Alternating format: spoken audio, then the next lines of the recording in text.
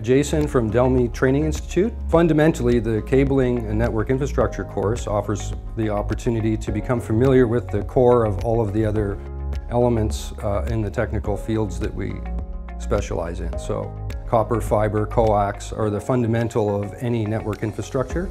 And once the students grasp that material, then they can move forward into the other more specific specialties. There's a lot of theory involved with any learning. There's a lot of regulations that need to be followed. To certify the work that we do, we need to follow those codes.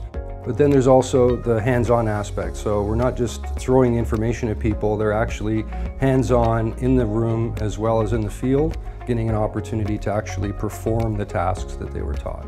So a network cabling specialist course at the Delmi Training Institute is the fundamental base for all of the other trainings. So CCTV over IP, physical access and wireless, including enterprise level point-to-point, point-to-multipoint wireless. The foundation is built with the network cabling specialist course.